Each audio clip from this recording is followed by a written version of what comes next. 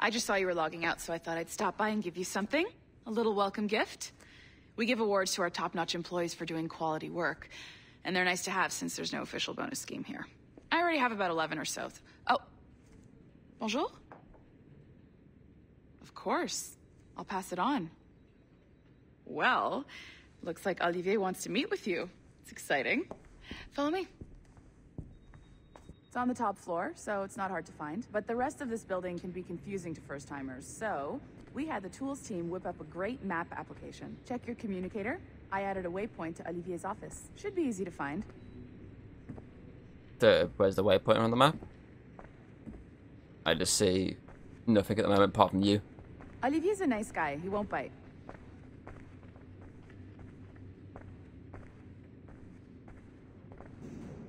There's also a guy that's going to disappear into the Watch Dogs universe shortly. CCO office. Hello? Hi? Testing, testing. Is this thing working? This is John from IT. We met earlier. I was calibrating your animus. I'm sort of the Scotty of this Abstergo enterprise, in charge of all the techie stuff. Do you have a minute? Damn it. The tracker says you're on your way to Olivier's office. All right. I'll ping you when you're done. I have a favor to ask.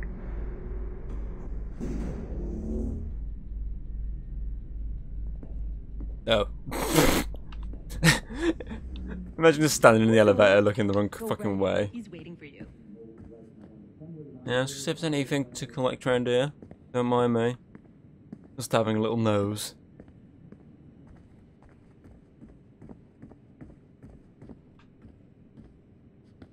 Oh, I didn't even get to read that, asshole. Takes you down there. Nice. Okay. Ooh. Sometimes there's collectibles in toilets. Had enough games to know that, but not in this one. Right, okay, yeah. Go to his office. Is something wrong? No, it's like take a huge shit. Don't mind me.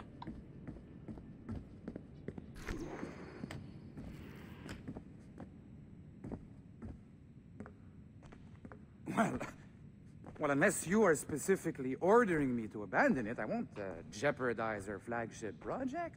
Edward Kenway is the... But this is how Hollywood got its start, right? With pirate movies. Douglas Fairbanks, Errol Flynn, and now we have access to the real deal.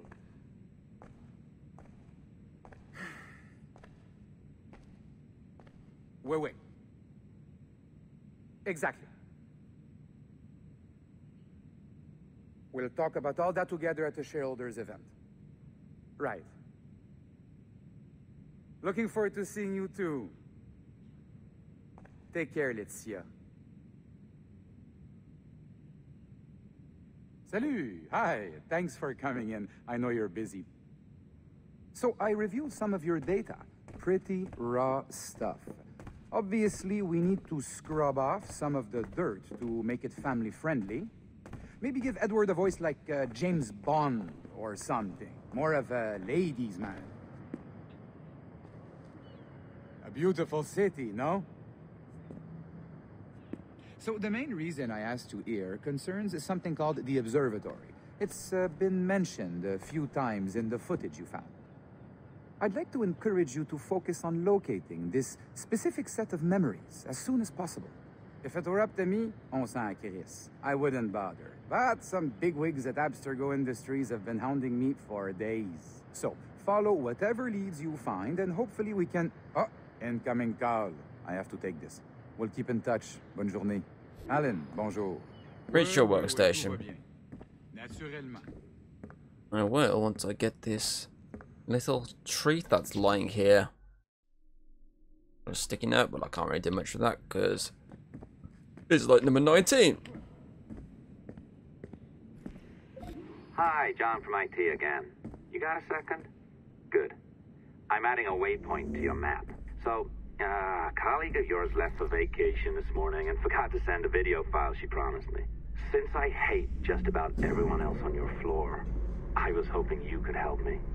Could you transfer the file from her computer and deliver it to the courier when she comes? It'll be easy.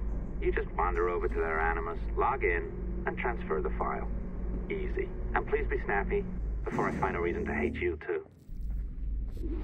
Right, reach your colleague's workstation, which is this way.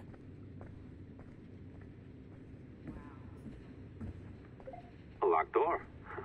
Not a problem. That's the advantage of me having level 1 security clearance. Now, you do too. Don't abuse it. Nice. Log on and I'll walk you through this. We got here. Cool little drawings.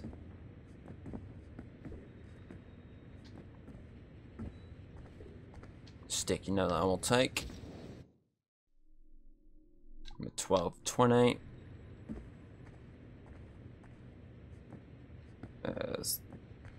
And I can log onto these and get some nice juicy shit. Now, you need to bypass the core to find the data inside. Once you reach it, your communicator will download it automatically. You need to find your way around the core to reach the data inside.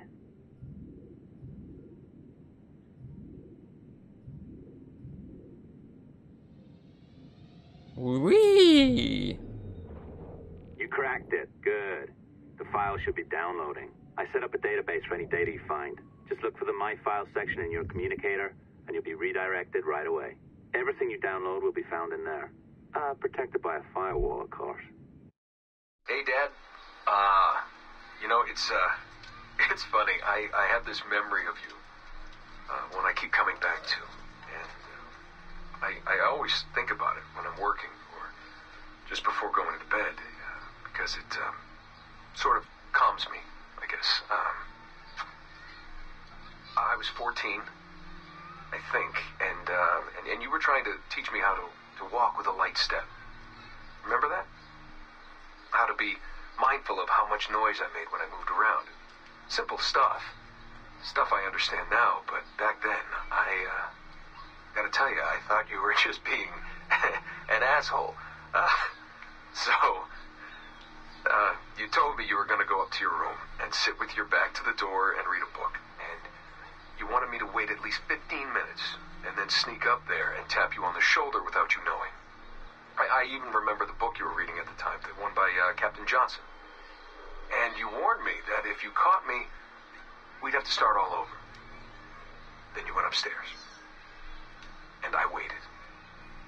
I waited, and I waited, and I waited. I waited 4 hours before deciding to go up.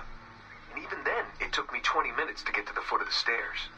And another 30 to get up them. And then 10 to get down the hall.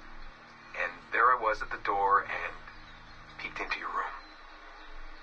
And I was so hoping that you'd be asleep. But no, you were still reading. And I just about shit myself. But 10 minutes later, I was just 5 feet away from you. And that's when I remember setting my foot down, and you flinched. Ever so slightly. You flinched. I thought maybe I'd imagined it, but I knew you'd heard me. You didn't say anything. You just checked your watch, you reached for your drink, you took a sip, and then you kept reading. But I knew I'd failed. You didn't say anything. I didn't understand why. Then I lunged and tapped you on the shoulder, and you turned around, and oh, fantastic, you said, and you scooped me up, and you gave me a big hug, and I didn't say anything. But Dad, I was so pissed off. I wanted to scream at you. I failed, and you knew it, but you said nothing. And I stayed mad for weeks. I thought you were patronizing me. Thought maybe you decided right there that I was never going to be the man you wanted me to be.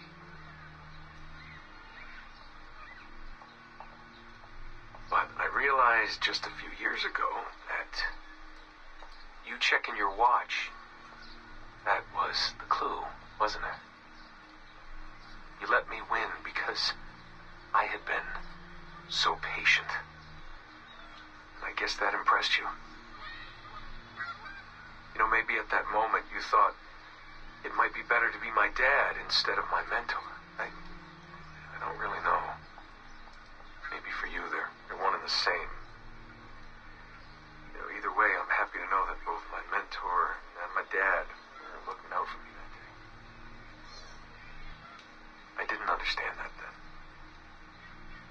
I think I do now. Interesting. Computer's hacked 1 of 33. Obviously I can do that to the others. I still need to do the actual one they want me to do, but while I'm on this floor, I might as well take them all out.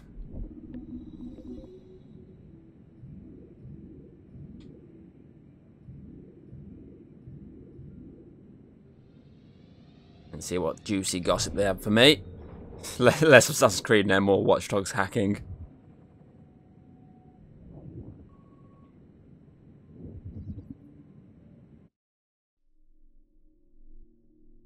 Brilliant Minds and History Commission 2. The Pope. Nice. Done that one. Is it just that one left in this room? I believe so, yes. So we shall hack away.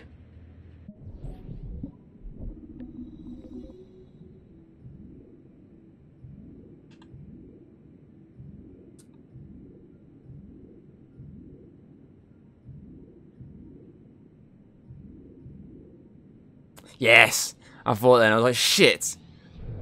But no, it's the right one.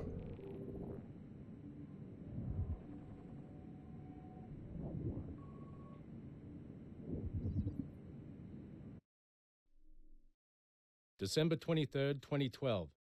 Sample Recovery Unit Team Lead Fisher Case reporting on Subject 17, Desmond Miles. The subject was deceased and unattended. Time of death was placed around 0000 hours and 7 minutes, with conditions favorable for DNA sample recovery. We had some initial concerns about interference in the vault, but given the skill and talent of this team, we were able to capture useful data. I personally retrieved the subject's backpack and extracted a number of objects of interest to undergo detailed analysis.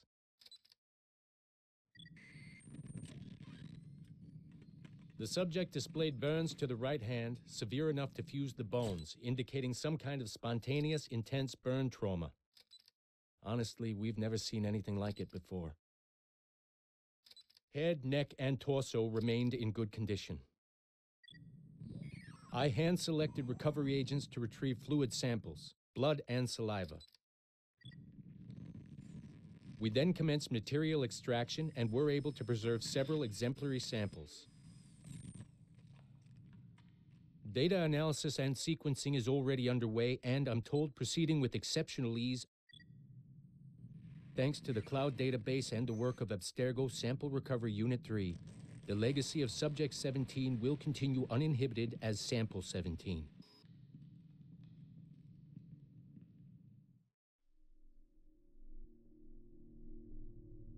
Okay. Oh, you're better at this than I'd hoped. Now zip on down to the lobby. Come on. See that file you acquired? I wouldn't recommend watching it. I mean, you could, but it's unpleasant. So once you hand it off, just pretend this never happened, okay? Otherwise, you'll just go to bed feeling sad. Anyway, the courier should be waiting downstairs. There's a fucking door. It's been a while. I suppose it goes without saying, just because you now know how to hack all your colleagues' computers, it doesn't mean you should. I mean, not every day, right? No, seriously, though, that's illegal, so don't be a dick. Unless that's your nature. But you gave me the power. I must use the power. Oh shit. Didn't mean to click that. Right, let's go drop this off. To the courier, who's totally not a character we've already seen in this game before. I followed that recipe to the letter. It's an art, Sean. Oh, look who's here. So you didn't forget, after all. You're just incredibly rude. And made poor Rebecca here wait for nearly 30 minutes. You limey. Be nice. Sorry about him. He's high on his own supply. So, how should we do this? Data transfer? Great, that should do it. We'll email you the receipt. Till next time, take care, Sean. Bye-bye, yes, bye. And don't expect any more free coffee. Arrogant. She's great, isn't she? Return to the animus, got yep. Oh! Hey, I just got word the courier has come and gone. Wonderful, you're a miracle. No, that's an exaggeration. You're not a miracle. You're an employee, doing a job. But thanks for helping out. Anyway, thanks. Have fun pirating. Number 10. Get in there. Straight into people's homes. Can't access that. Wow, this is going to change. Just seeing what I can do while I'm down here.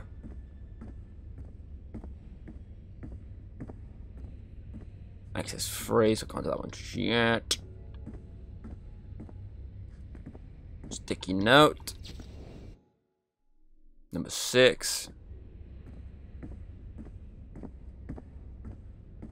8 out of 20, almost halfway there, nice. Let's head back up.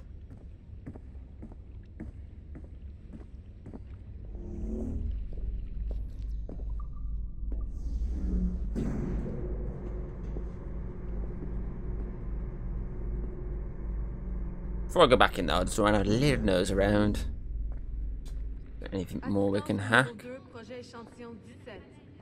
Support to the second floor, sample 17 project. Have I done this one yet? No, I have not. And we'll do this before I fucking get back in. Or else I grab that one there. Number 16, which brings me to 9 out of 20.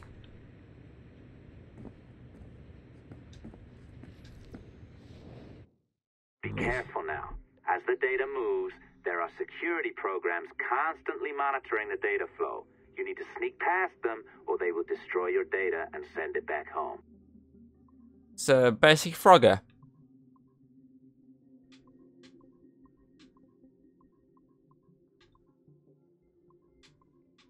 Fuck.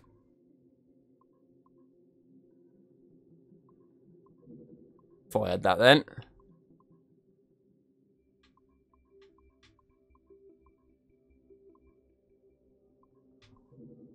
Should probably wait on that one. I think it ever so slightly clips and it's game over.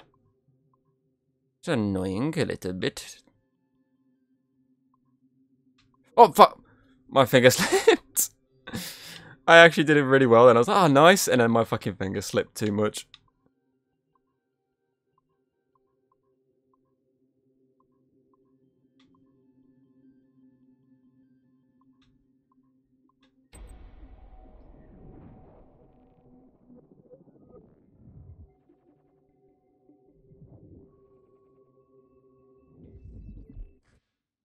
Okay, it's been a few weeks since the last recording. Sorry about that. Of course, I guess it's just a few seconds for you. I'll leap down the playlist. Anyway, I was talking about Clay. Casmeric, subject 16. So, when I fell into a coma back in Italy and woke up in the Animus Black Room, it was, so calming. It felt like I had woken up into a dream. Haze. A dream where none of this mess had ever happened. Felt like I should just be getting ready for another day of pouring drinks at bad weather and another day of complaining about being between girlfriends and wondering what the hell to do with myself. But when I saw Clay just sitting there, it started to come back. You know, piece by piece, and when he told me about Lucy, fuck, you know, it hurt. You know, realizing that I killed her without thinking or feeling anything. Not at the time, anyway. Well, then, things just kept piling on. There were more memories of Ezio and Altair and the first civilization. And then, right before he vanished, Clay passed on his memories. to me. He showed me everything he had seen and lived through, and it was brief, but overwhelming. Not really sure how to explain. He saw glimpses of Adam and Eve and their escape from slavery. He saw the beginning and the end of the war between the first Civ and humans. He saw Minerva, Juno, and Tinia trying to work out their calculations. At least that's what they called them. They had these tools, these powerful machines that could predict possible futures. Not what was going to happen, but what could happen. Probabilities. And, well, they spent a lot of energy trying to figure out what was the most likely scenario for the future. Theirs and ours. And in the end, I guess they figured I was their most likely candidate. Some guy named Desmond living at the beginning of the 21st century of the Common Era. But which Desmond was the right one? Because, you see, probability is a weird thing. It can branch out in so many ways. Which version of me did they need? Was it the Desmond who got married early and had a son? One who stayed single in New York? Or was it the Desmond who moved to San Francisco to be a waiter? Maybe it was the Desmond who worked at an auto body shop in Chicago, or maybe it was the me who never ran away from his parents in the first place. First Civ had countless variations to choose from, but in the end, the lucky one was me. I'm the Desmond their best calculations spit out. I'm the Desmond they left their messages for, and I guess I have to live with that honor. What an honor. Pretty tired. There'll be more later. Ciao. I think that's a pretty cool way of keeping the North and the character Desmond obviously in the franchise. They're having little memos in this game.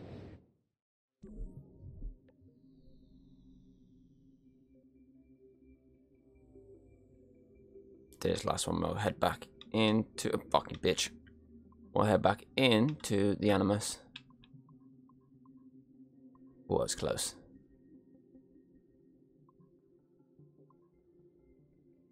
Come on. Oh shit, that's gonna fuck me. No, it didn't. Nice.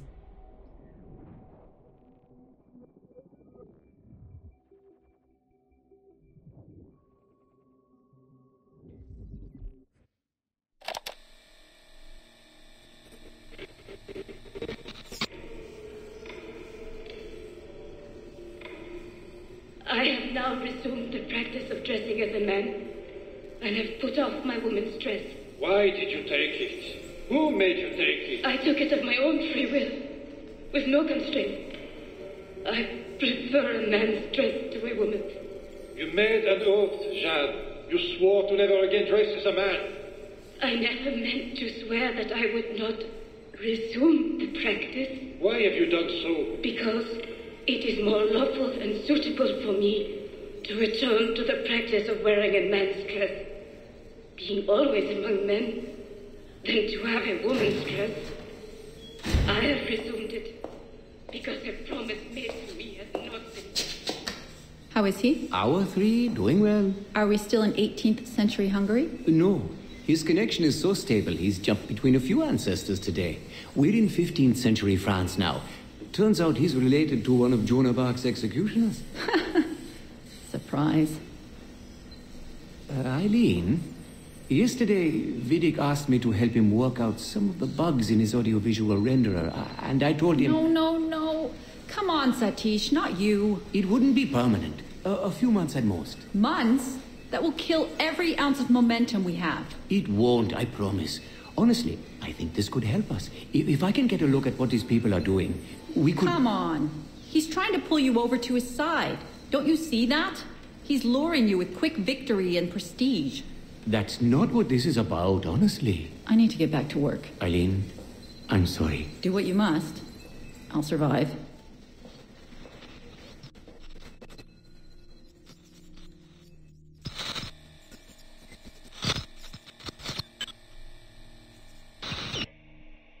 Surrogate Initiative, Test Session 32, April 2nd, 1981.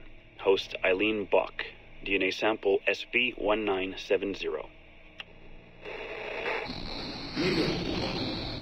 Miriam, are you awake? What? Miriam's coming for me. Oh, is it guards? I see them from my window, massing in the courtyard. My time is up. Basil, don't say this. You don't know that. Forgive me for this, Miriam. But I must tell you something. The artifact. We have it. But only Oscar and I know its location. Don't tell me. They will release you. Your family has connections. You must take the artifact and bring it to the assassins in Paris. Please don't. I don't want to know. It's safer if I don't. Hush now. If I die, knowledge of its location dies with me. You must bring it to the assassins. Assassins? I don't understand. It's a spy of St. Petrus. No, I don't want to hear. Sound 7!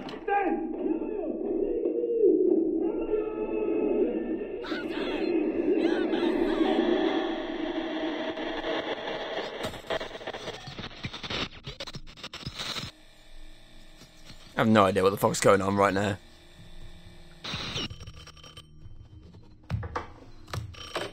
Hello? Eileen, hi. It's Carl. Carl, I know it's you. Sorry, you just sounding exhausted. Did I wake you? No, I've just been busy. It sounds like it. I'm just a little tired, that's all. No, I mean, your project sounds fascinating. Your colleague, Dr. Warren Vidic, he called me recently and he told me what you've been up to. He what? Warren? Yeah, he told us about your research, memories, ancestry, all of that. He even asked if we'd be willing to come in and... No! Jesus, no! What the hell is he doing? Eileen, it's okay. We signed some papers, non-disclosure stuff. No! He's trying to fuck me over. Damn it! Eileen, we just talked about my mother, just like you and I did. World War II. That's all. It's the artifact. The what? Carl, if he calls you again, you tell him you work through me, okay? That's it. Vidic has been a pain in my ass for years, and I don't need him getting all the glory for my 2 years of hard work. All right. So how should I go about this? I mean, the wheels are in motion. I don't know. Just go through me if he contacts you again. Please? All right. You'll do that? Of course. Yes. Thank you, Carl. I'm sorry I was short with you. I've just been exhausted. That's all. It's all right, hon. Just take care of yourself. How much noise is there? Morning, Eileen. We're almost ready. Just a few more adjustments. Okay. I had the team do some research on this artifact we've been chasing, and it appears the Third Reich actually found something matching its description sometime in 1940. Eileen, are you all right? Sorry, yeah. I'm fine. Just a little scattered.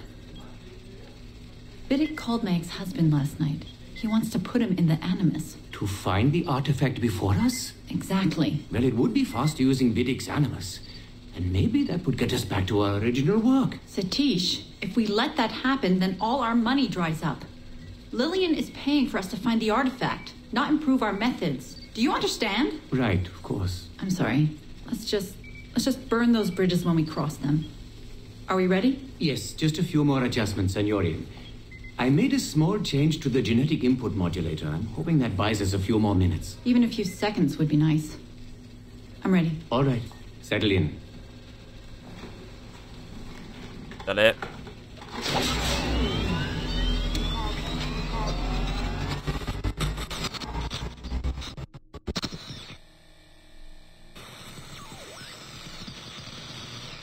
And that's it. So I don't know what the fuck was going on there. That's this room cleared. Well, we'll head back to the animus. That's kind of boggled me.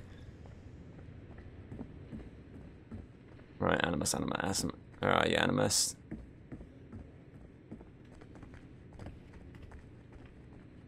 There you are. Oh, some new. Oh, wrong button. Let's click that. Some new statues.